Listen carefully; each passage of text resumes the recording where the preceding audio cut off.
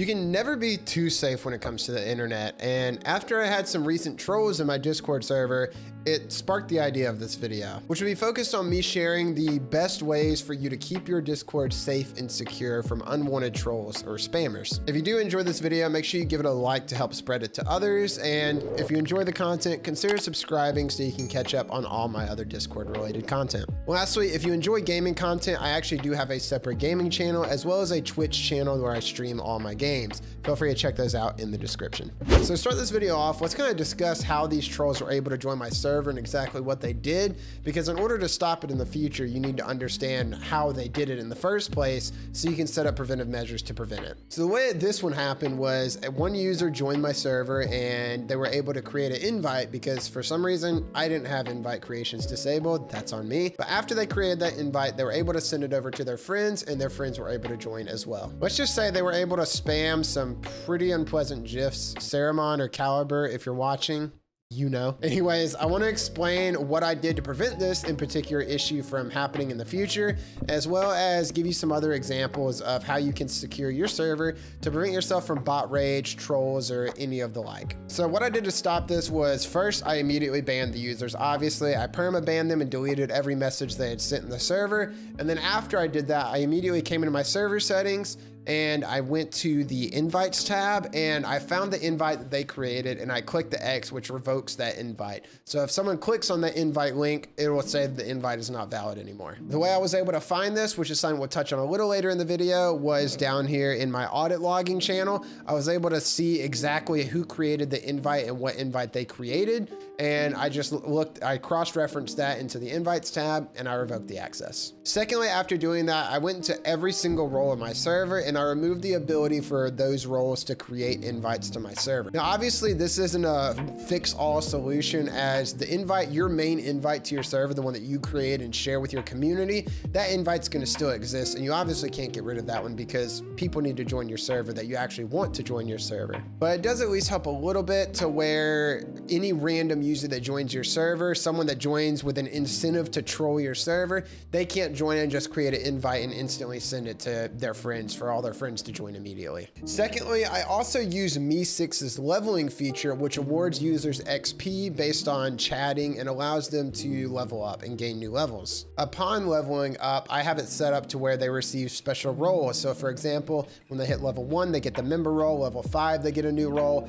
10, 20, so on and so forth. So to prevent new users from joining and instantly sending images or GIFs that might be obscure, I simply made it to where users aren't able to send images unless they have the level 5 role or more. Level 5, at least the way I have it set up through Me6, doesn't take too long to deter your regular members from having to spend too much time in your server just to be able to send images or GIFs.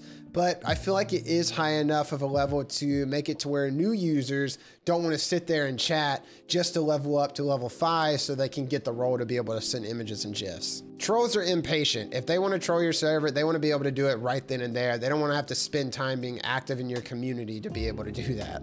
There's tons of different XP level system bots out there, but I might do a dedicated video on this topic one day. So if you want to see that, definitely let me know down in the comments. Another helpful tip that you might not know about when it comes to bans in your server is that when you actually ban a user, Discord doesn't only issue a ban on the user's account, it issues a ban on their IP address. This is super helpful to prevent extreme trolls that might try to simply just create a new account and join on a new account since their previous account got banned. The only thing to keep in mind with the IP ban is there is a tiny way around it if the user does have a VPN set up, but honestly, you shouldn't really have users trying to do this to you. To end off this video, we're gonna do a little bit of a rapid fire session with some quick features that you can set up that aren't necessarily huge features, but when you compile all of them together, it definitely makes your server a more secure place. First up is Discord's built-in moderation feature. If you don't know what this is, simply come up to your server settings at the top left. You should see a moderation tab. You can click on that, and if I disable my streamer mode, then you should see something a little bit like this. Now, if you have your server set up as a community server, you're not going to be able to use no moderation. You're gonna have to at least use low. But even if you aren't set up as a community server and you're on none for moderation, definitely at least put it on low, so that way users have to have a verified email on their Discord account. It's just a good safe measure to take. And depending on any kind of issues you might be having in your server, you can go medium, high, or even highest to where users have to have a verified phone on their Discord account. Next up is something to help prevent spammers from mass pinging your server.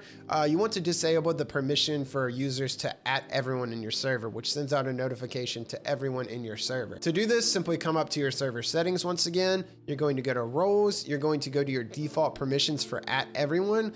And you're going to make sure that you scroll down to where it says mention @everyone and @here in all roles. You want to turn that permission off. Now, you also want to go through to every one of your servers because you might have a role in here that has that permission on. So make sure you go through and check all your roles that permission is not turned on for any of them. Next up is to get some kind of bot that has some auto moderation features. Pretty much every single moderation bot out there, all the popular ones like Me6, Carlbot, Dinobot, anything out there is going to have some sort of auto moderation features. For Me6, you can simply come into the moderator section and you can scroll down to the auto moderator and you can make it to where it deletes or warns users if they use bad words, if they send server invites, if they send links, anti-spam, anything like that. It's really easy to set up and pretty much any bot can do it. If you do have a bigger server, something that you can do is with your moderators is try to get some moderators that are in multiple different time zones. This is really helpful for if a troll somehow does make it through the server.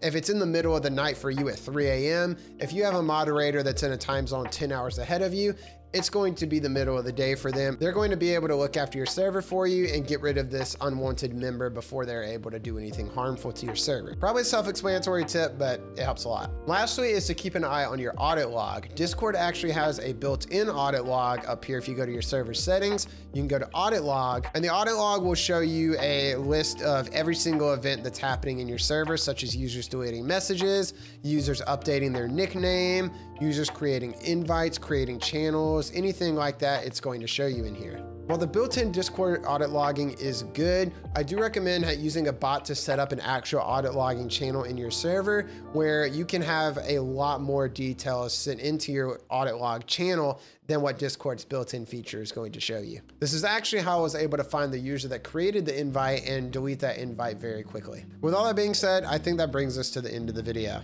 If there's anything you guys feel like I left out, make sure you drop it in the server, share the ways that you secure your server, and maybe someone will be able to find that useful and add it into their server, and you might find something from another user that you think is useful to add to your server. Remember, sharing is caring. And with that being said, I will see you guys in the next video.